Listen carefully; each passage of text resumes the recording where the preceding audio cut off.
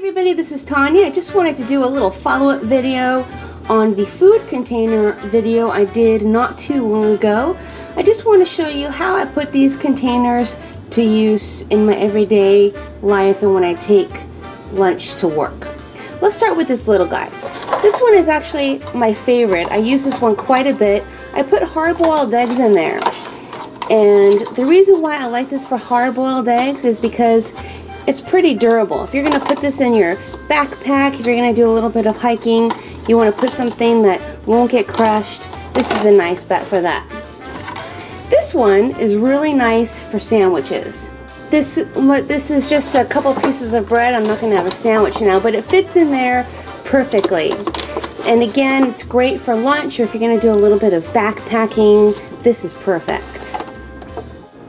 Another thing I like to put in this container is vegetables. You'd be surprised how much that holds. And that about does it. I hope that you enjoyed this follow-up video.